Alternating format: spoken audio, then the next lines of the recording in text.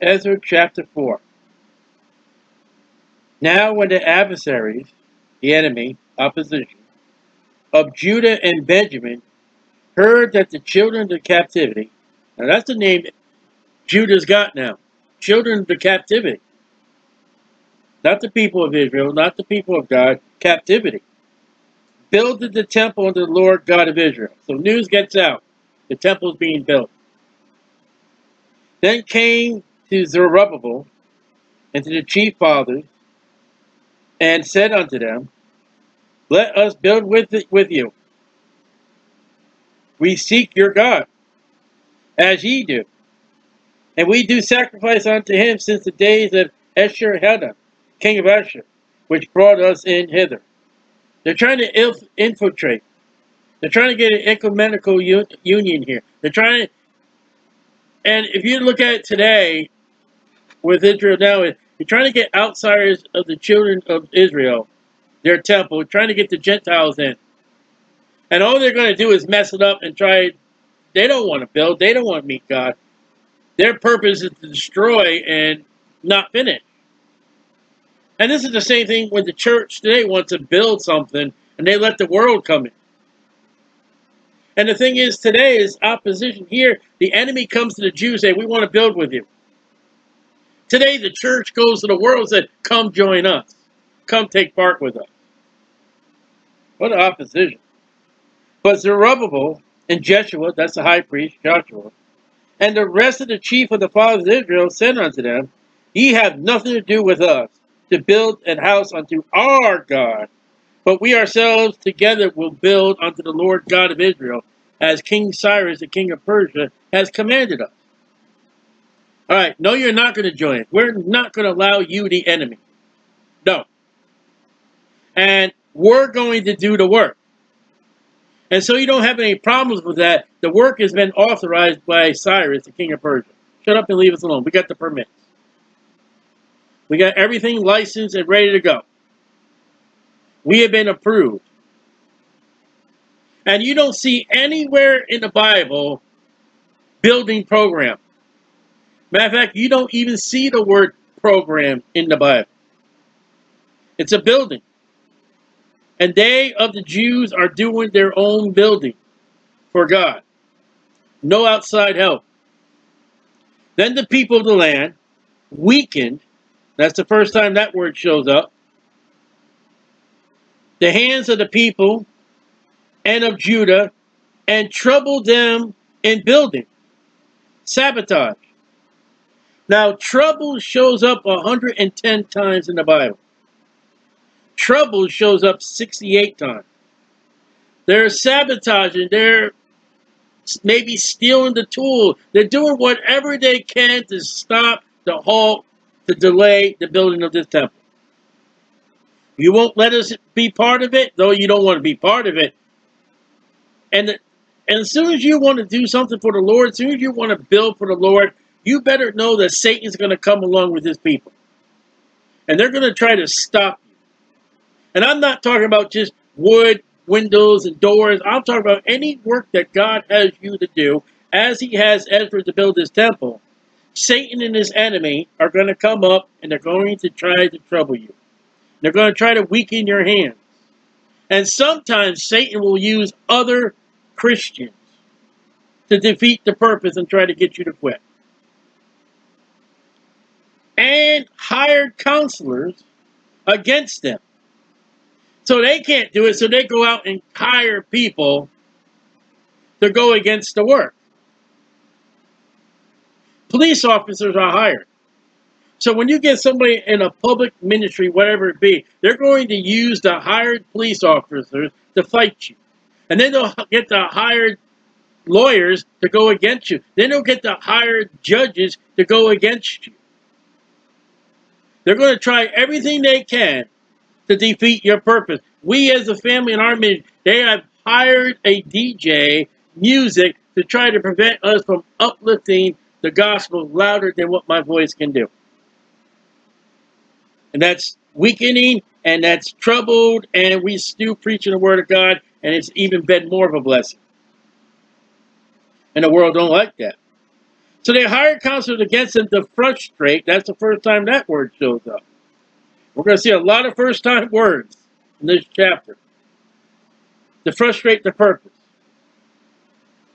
And you going to find the world, marvel not, the world hates you. You're going to find Christians are going to come in, and their sole purpose is going to be to frustrate you. That's sorry way it is, but that's what the Bible says. All the days of Cyrus, king of Persia, even unto the reign of Darius, the king of Persia. So it's a long time. And the reign of Adversaries, that's the king in Esther. In the beginning of his reign, wrote they unto him an accusation. That's the first time that word shows up. Against the inhabitants of Judah and Jerusalem. They're trying to defame the Jews now. And they're going to write letters against you. They're going to put documents against you. Be not, that's what we're trying to say. Think of the Bible word, I can't think of it right now. Be aware that if you're going to enter into the work of the Lord, marvel not. That's what I'm saying. Marvel not that if people are going to write things against you. Marvel not if they're going to frustrate you. Marvel not if they're going to weaken your hand. Marvel not if they're going to try to join you. And not for the purpose of building up God, but to tear it down. Against the inhabitants of Judah and Jerusalem. In the days of Adversaries, wrote Bisham, Mithridam. Now look at God naming these people who wrote this letter. And people come up to you, you ought not to name names. God does.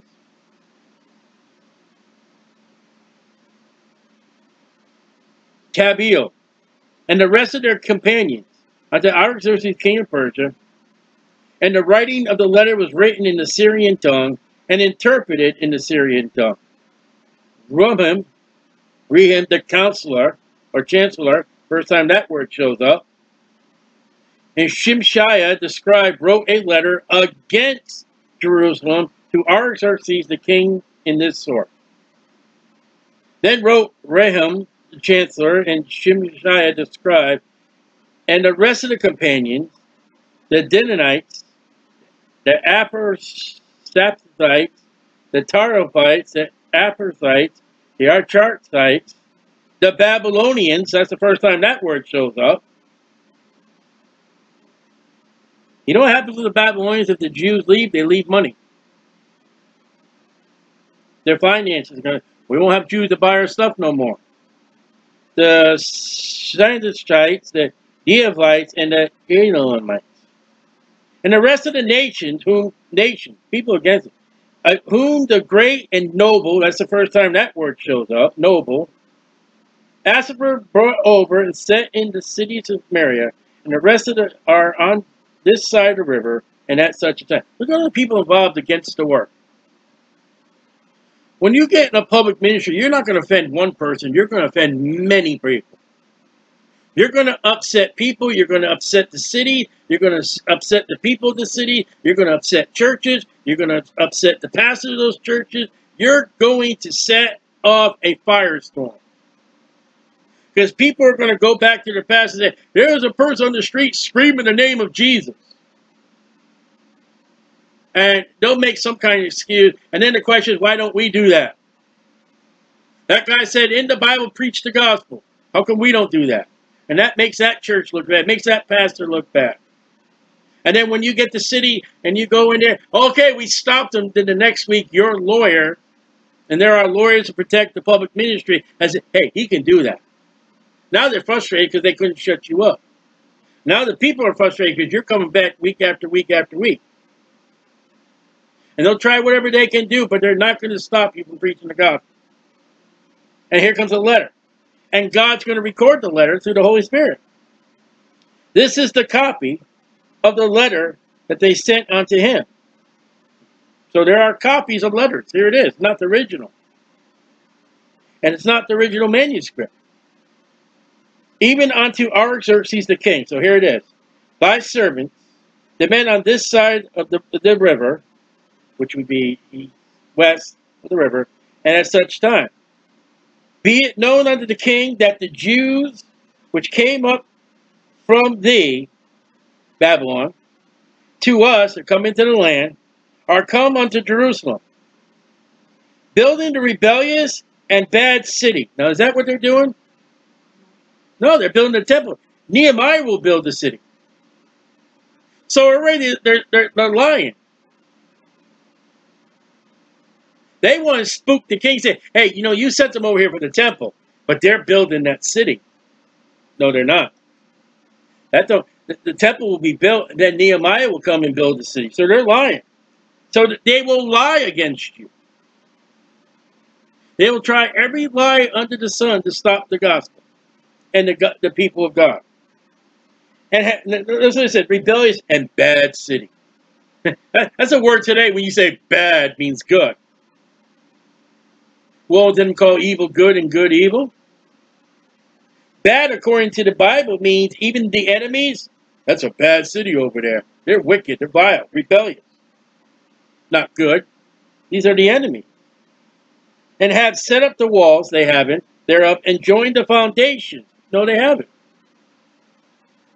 Be it known now unto the king that if this city, it's not about the city, be builded, and the walls set up again, then will they not pay toll. That's the first time that word shows up, toll.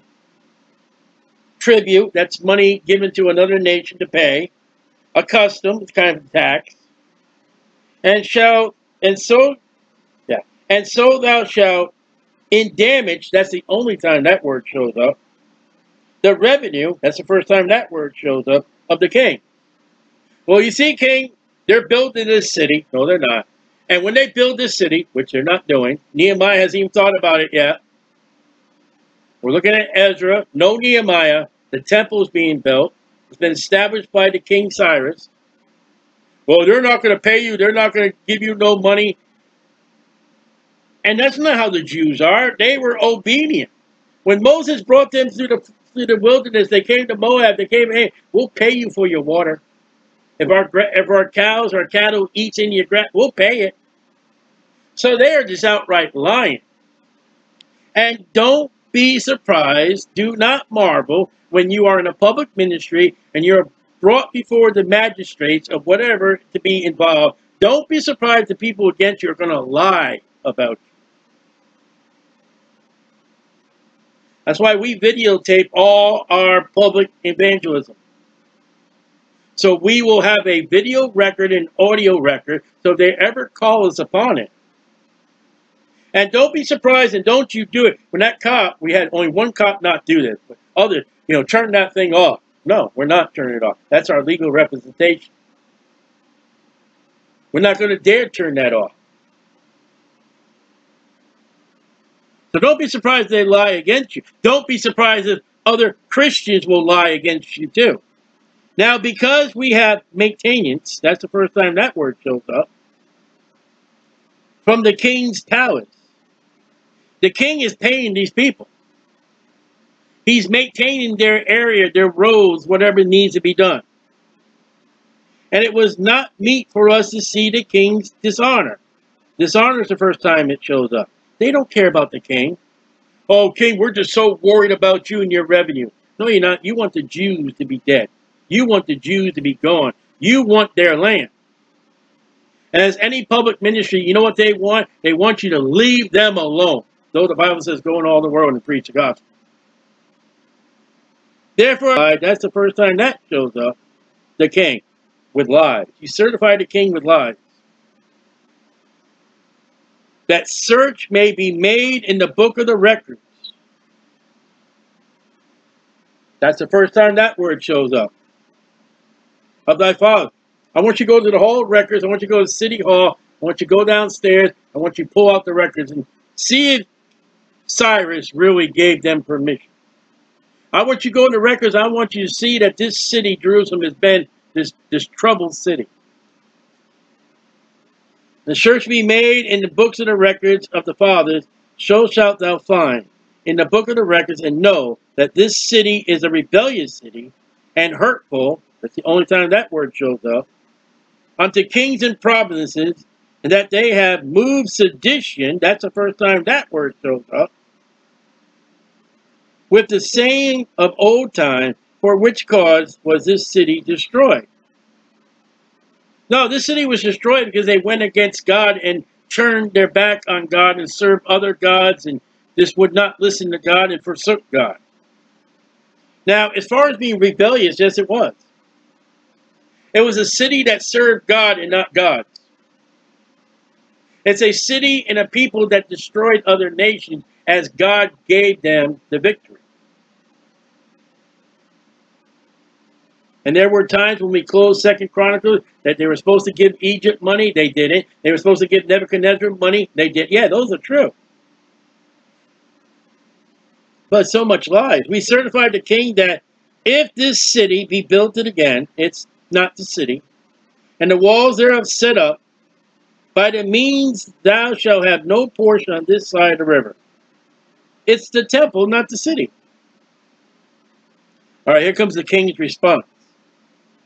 Then sent the king an answer unto Rehum, the chancellor, to Shimshai, the scribe, and to the rest of their companions that dwell in Samaria, that's north, and unto the rest beyond the river, peace, at such a time. The letter which he sent unto us has been plainly read before me, what we just read, verses 11 to 16. And I commanded, and the search has been made. And it is found that this city of old time has made insurrection. That's the first time that showed up. And that is a rising against civil or political party. And that is 100% true.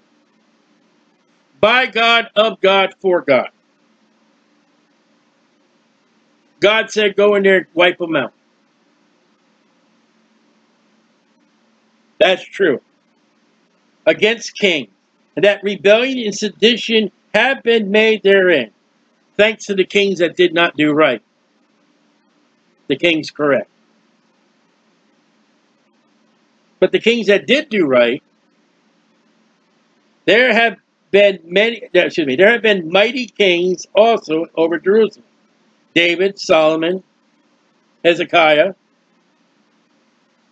which have ruled over all countries beyond the river. David and Solomon especially. That's where their reign went all the way to the Euphrates. And toll and tribute and custom was paid. That's the first time that word shows up onto them. You guys said they won't pay toll, they won't pay tribute, won't pay custom. But there's been recorded that toll, custom, and tribute has been paid to Jerusalem. True. Recorded throughout the Bible. Give ye now commandment to cause these men to cease. Tell them to stop. And that the city be not builded. It's not the city. Now watch, you need to underline this, highlight this. You need to put big neon light on this. Until another commandment shall be given from me. Because there will be another commandment coming up. And the decree will be, yes, we found the paperwork of Cyrus. You don't stop them, and we're going to pay them. This little expression, until another commandment shall be given from me, is God telling them, P.S. You're not going to stop. Now this statement here, under a commandment shall be given from me, if that was not in there, those Jews could not build. And would never be able to do the temple and the building for Nehemiah. The same thing that applies in the law applies what Paul wrote to us in Romans 13. You're to obey the powers that be. Israel is in Jerusalem building that temple because Cyrus said to do it. That is their building permit. And you obey the powers. Today, we're going to do whatever, despite what the government tells us to do. You're wrong. You're wrong. Unless God tells you otherwise. When they told John and Peter, don't you preach the name of Jesus, Peter says we ought to obey God more than man. Paul says when they say pay taxes, you ought to pay taxes. Joseph, under the authority of the Jewish government, Rome told him go to Bethlehem and pay his taxes, and that's exactly what he did. And he went and counted the population of him and his wife and then a newborn baby to be the Savior. You know, somewhere in the Roman roads, there's a recording of Joseph and Mary having a baby called a birth certificate, which if anybody could find that, they would love to find that. So the law is, don't stop. Now watch this. Take heed now that ye fail not to do this. You make them stop. Why should the damage, that's the first time that word shows up, grow to the hurt of the king? We let them build that city. They're not building the city. Man, they're going to build more. Then they're going to build more cities. They're going to build more. And then they're going to fight us. And we're going to lose. That's the same threat they had in Exodus 1. They're going to overpower us. Everybody is a fear of Israel. Because Israel has the mighty God. Israel, God said, I will curse them that curse you. And now it may not happen right away, but it still falls short. America's going that way right now with that one woman in government. This terrifying and just throwing Israel to the wolves. Better be careful. But we're not done. Now, when the copy of the King Artaxerxes' letter, not the original, was read before Rahum and Shimei the scribe and their companions, okay, they got the king's word, they went up in haste to Jerusalem. All right, hallelujah, unto the Jews, and made them to cease by force and by power, police action. They went in there with weapons. They went in there with force and said, knock it off, stop it, and probably took the tools, broke the tools, and maybe hurt some of the Jews, and probably destroyed some stuff. They were violent toward the Jews to make them stop. They showed that they meant business.